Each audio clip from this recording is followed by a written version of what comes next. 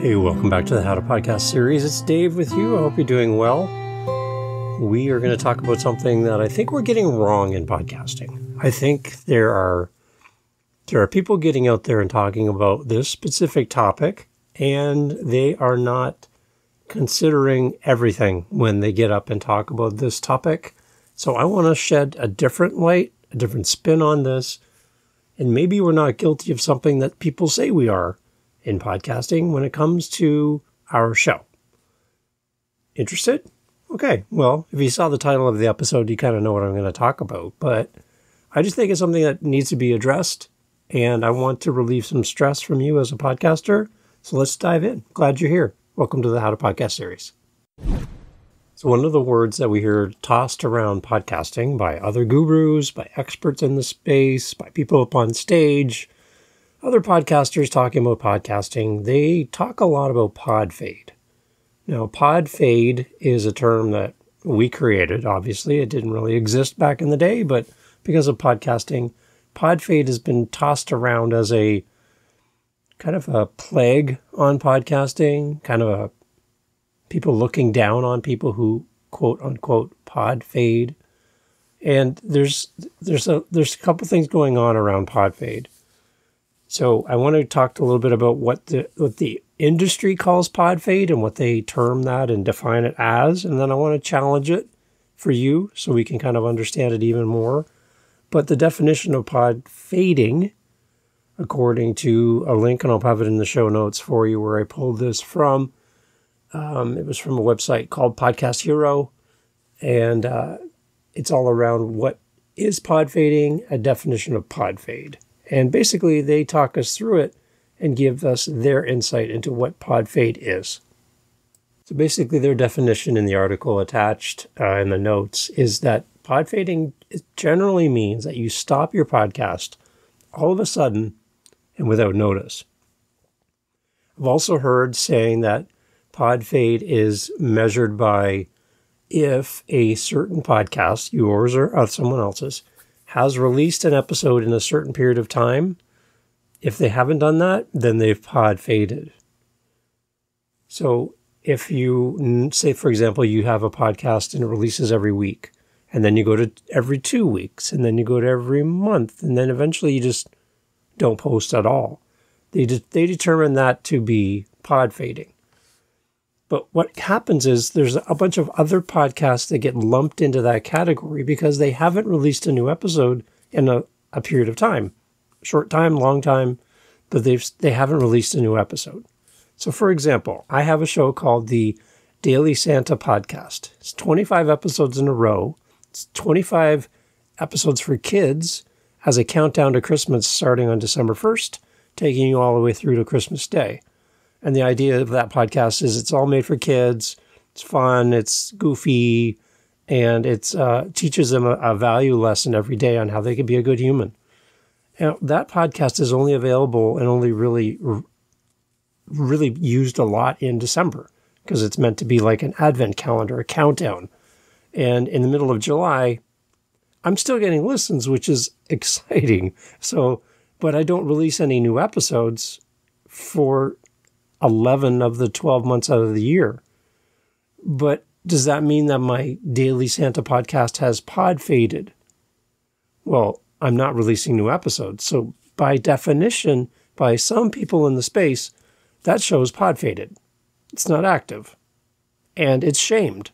It's looked down on because it's not releasing an episode every week or every 2 weeks or on a regular cadence. It's only 1 month out of the year, 25 days in a row, and then it's no more episodes go out. So technically, according to the experts, I have podfaded my Daily Santa show.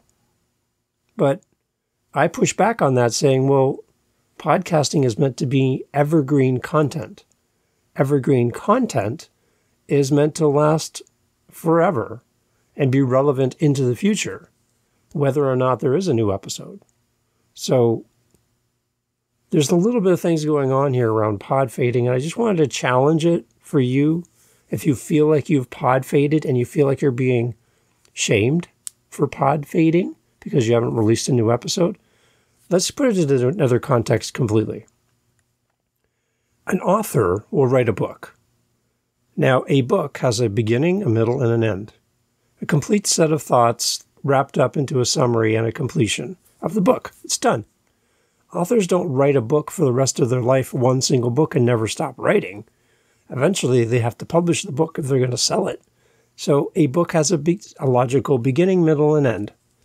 You can have a podcast that has a beginning, a middle, and an end. It doesn't have to be where you're going to release 900 to 10,000 episodes and you're going to record an episode every week for the rest of your life. It doesn't have to be like that. There's people who are going to tell you that that's normal to podcast every week, but it's not mandatory. So if you have a topic you want to cover in a X number of episodes, you have an intro, you have a beginning, a middle, and an end, and then you're done. You can move on to a new podcast and start another show completely. Does that mean that that podcast that you created with a beginning, middle, and end is not as valuable as a podcast that releases an episode every week? I challenge that. And I challenge the people who tell people that to reconsider what you're saying. Podcasting does not have to be a single podcast that you do every week for the rest of your life. Podcasting can have a beginning, middle, and end, and then move to a new show.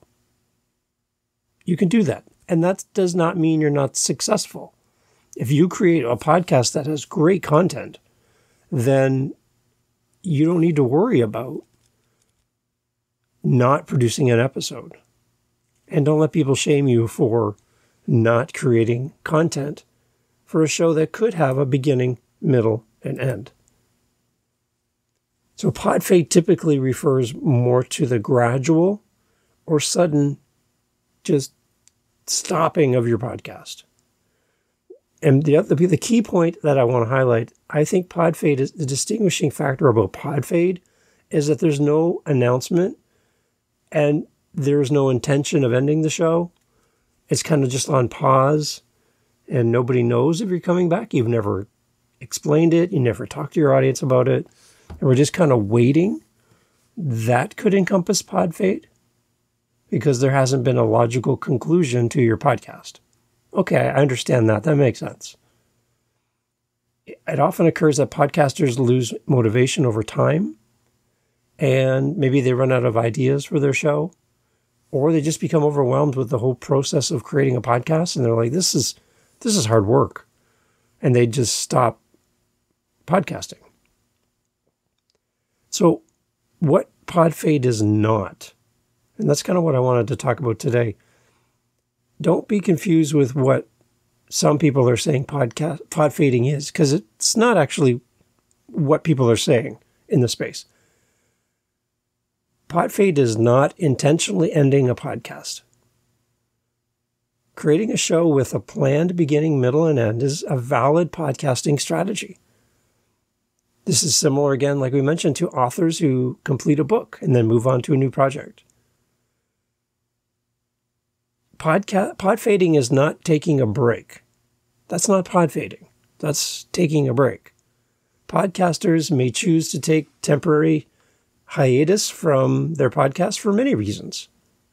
You have personal commitments, you have a new baby, you have a new job, a job change, a health issue.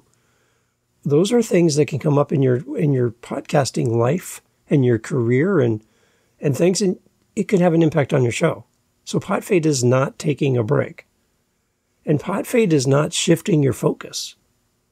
Moving on to a new project after fully exploring a topic and doesn't necessarily constitute Podfade, especially if the existing content remains valuable to the listeners into the future. That's nothing to look down on. Like I'm hearing other gurus who look down on people for not reproducing an episode on a regular, consistent basis till the end of time.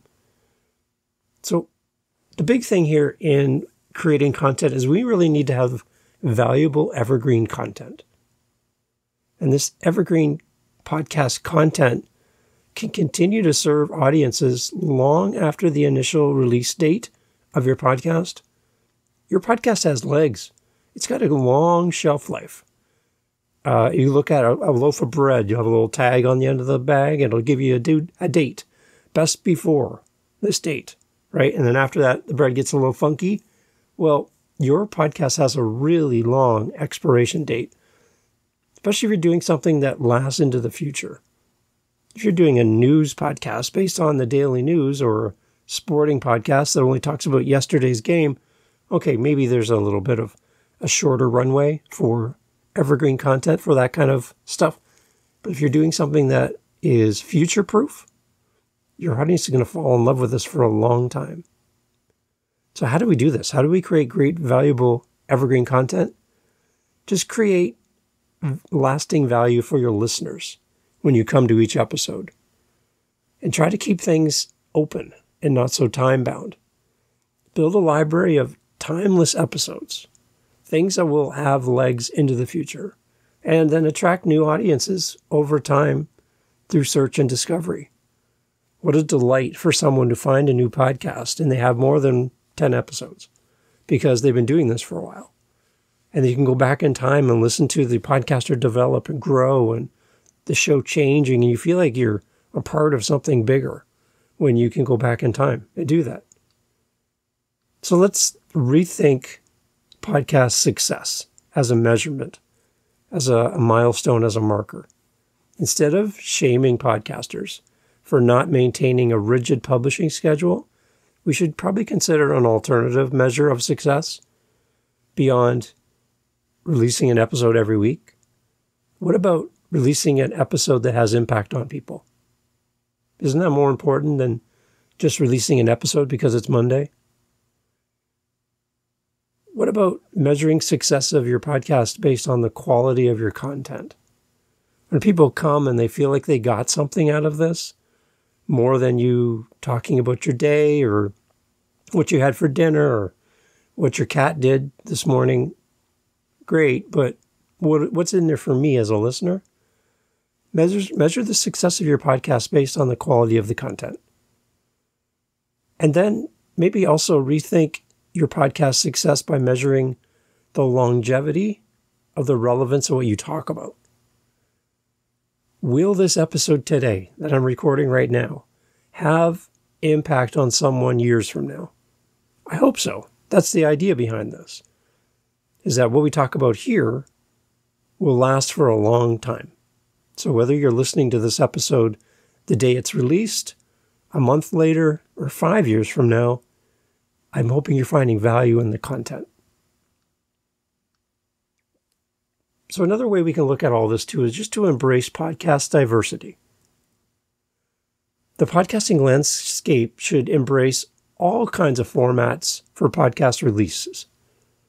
We have our traditional, maybe weekly episodes that go out every week, 52 weeks a year, and we do that on and on and on. That's one way. But it's not the only way, and it's not the best way. It's one way of doing it. And you don't have to do that if that doesn't work for your schedule. There's other ways to do our releases for our podcast to stay relevant and to have a vibrant podcast that grows. You can do limited series, again, that have a beginning, middle, and end. Think of a television show, and you're doing a response, kind of recap of each episode of the TV series. They have a beginning, middle, and end. Even your favorite TV show will have an end date, and they'll stop making the show. Does that mean that the show's terrible? No, they have reruns, they play it again. So, but as a response podcast about a show, you might not have the opportunity to talk about this forever because the show might end. You can also do seasonal shows. Like I told you, I have my Santa Claus show for kids. You can also do sporadic type releases based on content availability. Maybe there's nothing happening in your world around the topic of your podcast, so you don't have to just make up something to have a released podcast. When things happen, things happen. Some podcasters just release it whenever they want to, and how often as they want, or how least often as they want.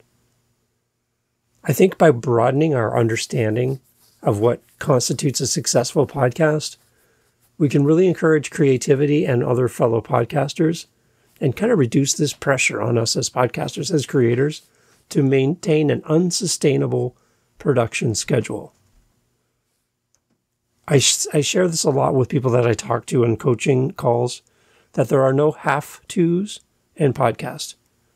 There's nobody, you shouldn't have anyone coming to you saying you have to do it this way, and this is the only way to do it. There isn't. When somebody says have to, they're a gatekeeper, and gatekeepers are not part of podcasting. Gatekeepers keep people out of podcasting, and we want more people to come to this than to be forced out. So you'll never hear on this podcast that you have to do something. There's great suggestions from our co-hosts. There's great suggestions in the content about what you can do, but you have to take what works for you and leave the rest. If something you hear on this show from a co-host or myself doesn't work for you in the way you do your podcast, you shouldn't feel guilty for that. But listen to somebody else's opinion and then make the best call for your show. You are in charge of your show, nobody else. And I just don't want people to be shamed for pod fading when in fact they're taking a break, when in fact there's something that's come up in their life and they have to pause their podcast for a few weeks or a month or so. Don't feel guilty for that. And remember, this is a free medium for your audience. I'm sure they're going to be fine if you take a break. But I think the biggest part of pod fading is when you don't tell the audience what's going on. You just disappear and they don't hear from you. Think about this as we wrap up. You're building a relationship with your audience even though you can't see them. They come, they listen, they enjoy your podcast, they get to know you, and you become a companion to them in their day. You become something they look forward to. They love the sound of your voice. They love your insights, your little jokes, the things you say. They love how you do your show. And they feel like they know you because they've listened to you in an intimate setting, one-on-one, just you and them. So they have this attachment to you and a feeling like they want to be part of your community and part of your life. They want to know you more. And then all of a sudden, you just don't show up. If you were dating a person and you just didn't answer any calls and didn't call them back or didn't show up, all of a sudden you'd be confused and worried. Did I do something? Like, why are you not coming back? So think of it in those terms, that there's a relationship bond being built with you over time with your audience. And you need to do everything you can to treasure that, value that, and communicate. All relationships hinge on communication. And I'm just encouraging you to communicate with your audience and don't let pod fade be something you're afraid of. Again, take the breaks you need to take. Don't worry about it. You're fine. Your audience will be fine. You can always build your audience. When you get back to podcasting, take a break. I would much rather you show up to your next episode refreshed, ready, and full of inspiration than to show up defeated, exhausted, and just completely out of ideas. Who do you think is going to, what kind of experience is going to be for your audience if you show up exhausted and you don't want to be here? I don't think you're going to connect in a meaningful way to anyone in that state. So take care of yourself, honor yourself, allow yourself to breathe, and don't let anybody pressure you and make you feel guilty for missing your regular cadence of your podcast. Just keep in mind, though, that people love you. People love what you do, and they admire what you do. And not everybody's a podcaster, so they don't understand what's happening behind the scenes. And all they know is that they really do love what you do in this world, and they want the best for you. So let them know. Jump on, say, everybody, we're going to, I've been doing this podcast for X number of years or X number of months or weeks. And, I've been doing 2 a week and it's just a lot. I'm going to go down to 1. I'm fine, by the way. I'm good. I want to let you know we're going down to 1 episode a week. We're going to do it on this date. I just want to let you know that's what's happening. And people will be fine. They'll adjust their schedule. Give your audience a reason to come back.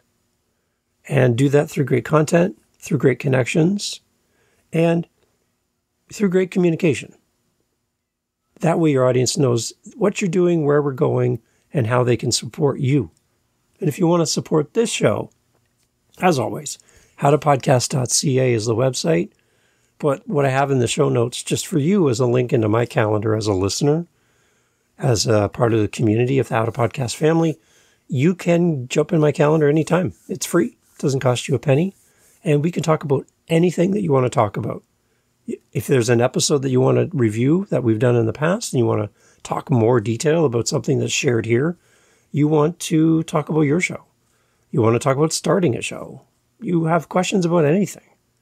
I will share every resource I have. I will give time to you and help you for one reason. I want to meet you and I want to talk to you and I want to be there for you and help you in your journey.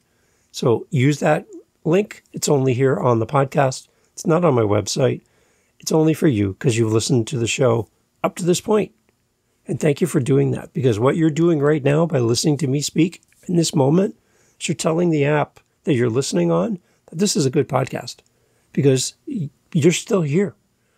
And if we can increase that length of time that people listen to our show to the end of every episode, that's a great indication to YouTube, Spotify, Apple, whatever, that you're in the right place and that this isn't a podcast worth listening to.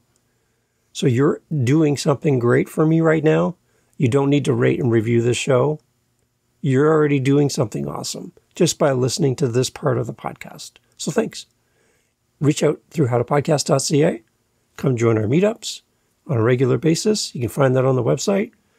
But most importantly, in the show notes, grab that link, jump in my calendar, and let's get together and talk. We'd love to be there for you. Don't worry about pod fading. Do your best. Keep going. Take a break when you need to. And if you need any help, let me know. Thanks for being here. Remember, record, share, repeat. Talk soon.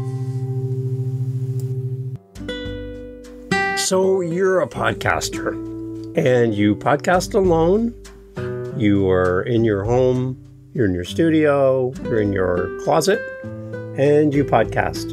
And you put everything out there in the world and you're thinking, man, I'd love to meet another podcaster and not feel so alone. I wish there was a way to meet up with other podcasters and talk about my journey, ask my questions in a safe place where others there are also podcasters at different levels. Some people have been doing this a long time. Maybe some podcasters are brand new like me. And I'd love to be able to ask questions and do community with others. Maybe find a guest for my show or be a guest and ask a question that's bothering me about podcasting that I haven't seen or already got an answer to. I wish there was a group for me. Dave, do you know of a group where they do all of that and they do group hugs, virtual group hugs? Yeah, we do. It's our meetup. And you know, guess what? You're invited to come to our meetups. They are amazing. Not because of me by any stretch of imagination. It's because they're great because of the people who show up. You're going to meet some of the nicest podcasters you've ever met. There's no judgment. There's no talking down to you. It's not about me. It's about the group. And there's many times where I don't even have to talk. Each of the people coming bring great expertise and insights that can help you grow your show, to help you be a better person. And they're there to support you. It's our meetups, and you can find them at our howtopodcast.ca website. Come join us. There's over 200 people in our group, and we'd love to have you there. Lots of room for you. Come be a part of our meetups and meet other podcasters. Don't do it alone. Podcasting should never be done alone. Come join us. howtopodcast.ca. See you at our meetups.